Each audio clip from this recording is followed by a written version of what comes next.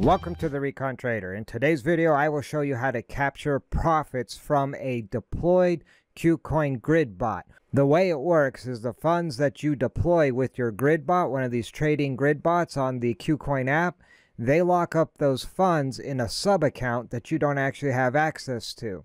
And you can see down here, this sub account has locked up the $500 that I deployed on the bot in addition to the $67 worth of profit. And in order to have access to these funds for trading again, I need it either in my trading account or I need to move it to my main account. And so in order to capture my profit, I actually have to stop the bot. As far as I can tell, I've done some recon, and that's the only way I can tell to actually capture the profit and put it back in my trading account. So from the app on your phone, unfortunately these bots are only available on your phone, I need to click on Trading Bot.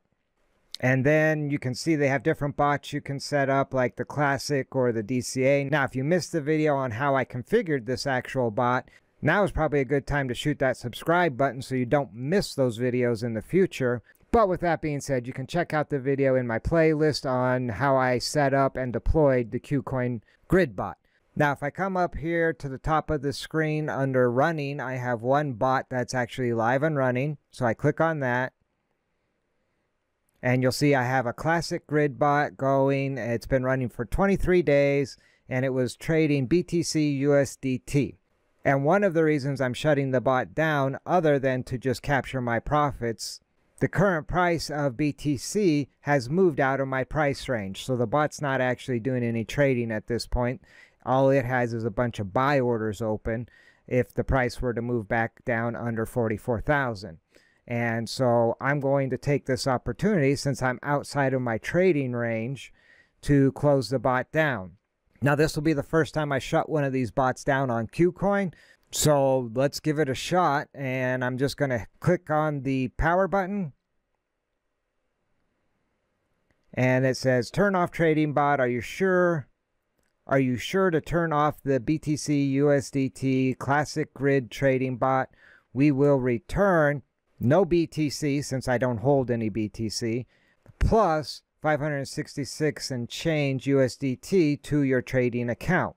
And it appears like you could actually choose what to transfer. And in this case, I only have USDT, so I'm just going to let it go and click confirm.